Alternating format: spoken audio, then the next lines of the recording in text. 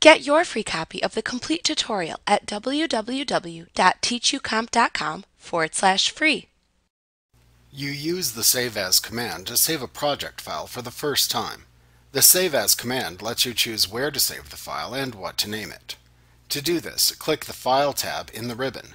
Then choose the Save As command in the command panel at the left side of the Backstage view. To the right of the command panel are the places available for you to save the file. If signed in using a Microsoft account, you may see online storage like OneDrive folders or SharePoint sites appear within the list. All users will see the This PC choice in the list for saving files to your local computer.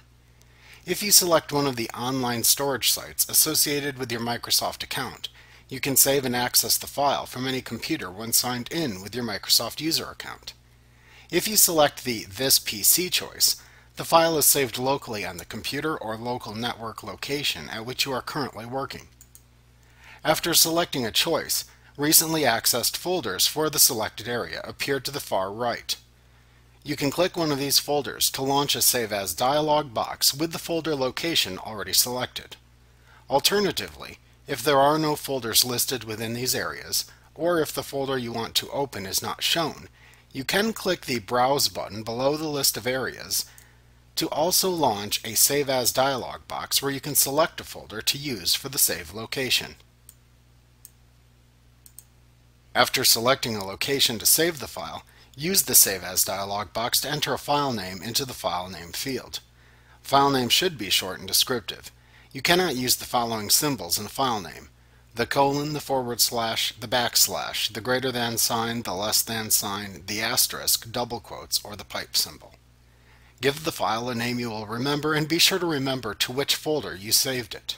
The latter step is often more crucial. People will often remember what they called a file, but can't remember into which folder they saved it.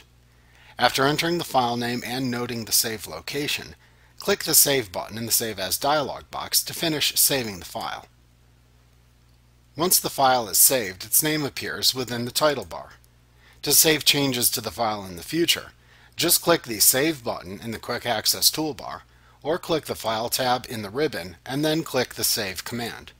You can also press the Ctrl+S keys on your keyboard to save the changes to your file. You will not need to re-enter the file name and select a location. The changes are automatically saved to the existing file. If you have the Sync with SharePoint choice shown in the Save area locations when saving a project file, the save process is a bit different. To do this, select the Sync with SharePoint choice. Then use the Sync With drop-down to choose to sync with either a new SharePoint site or an existing SharePoint site. If you select the new SharePoint site choice, then enter the name of the project into the project name field. Then enter or select the site address of the SharePoint site from the last drop-down. Then click the Save button to create the new SharePoint site with the tasks list at the URL you selected. The project file is also saved to the SharePoint site. If you select the existing SharePoint site choice, then use the Site Address drop-down to select the name of the SharePoint site to use.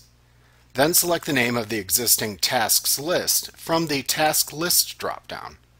Then click the Save button to sync with the existing SharePoint tasks list and save the project file to the selected SharePoint site.